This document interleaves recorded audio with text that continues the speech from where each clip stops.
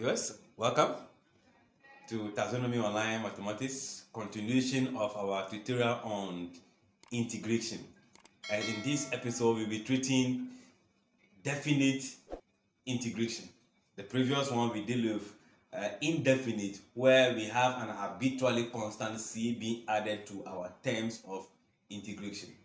Now, so we know that if I have integral of a function of f of x dx, this becomes indefinite because definitely there will be a constant of c added to this.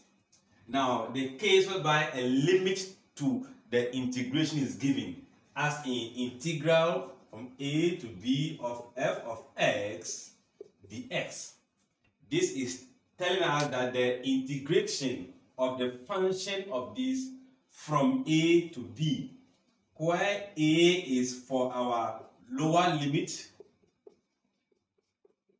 then b is going to be our upper limit. So in case of this, if I differentiate it, I integrate this, I'm going to have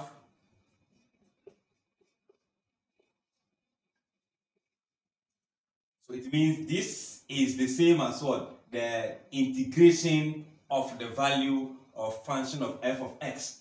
Then this can be further expanded to be the f of b minus the f of a. Meaning whatever function that is left after the integration, the x value will be replaced with what? B minus the x value replaced with what? A, in order to find the value, the actual value of that function given to us. In this case, we are not adding the constant term here. We know this is going to be, we are not adding the constant term because since there is a subtraction involved, this could be plus c, then b will come, so plus c will be here, then the second one plus c will be here. You can see minus will make the c cancel out. So no need even introducing the value of what? C. So for example, let's see, if we are asked to evaluate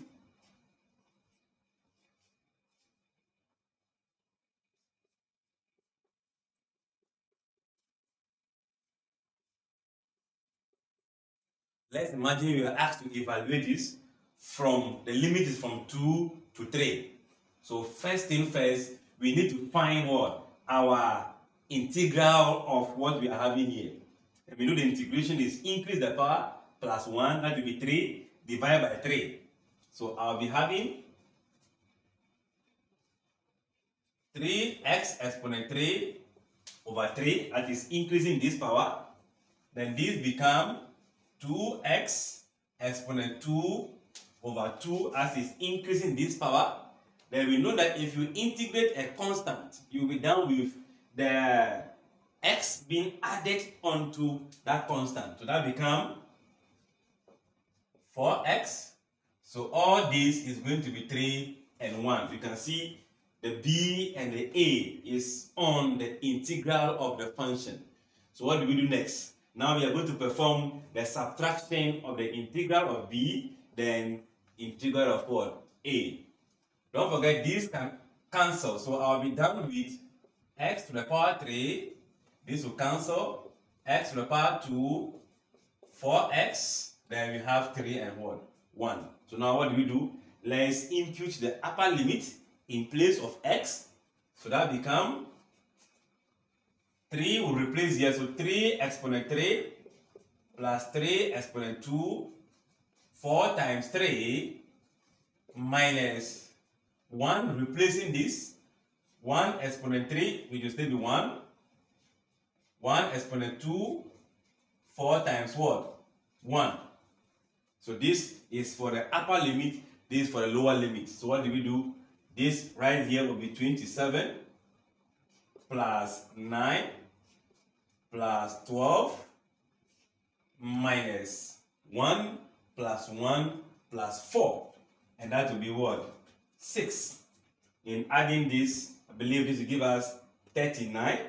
So 39 plus 9 will be 48.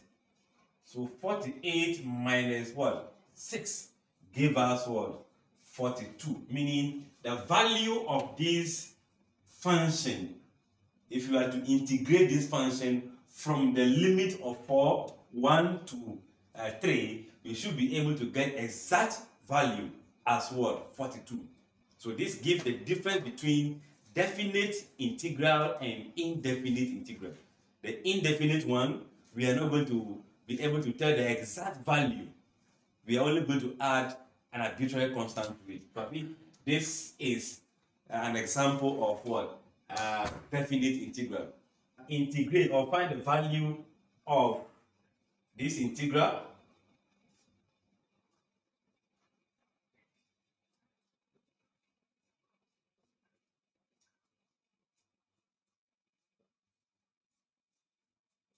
Let's try and see if we can be able to find the exact value of this integral or this function, and share your answer in the comment section based on the tutorial that we have. If the concept is clear, you should be able to find the value of this.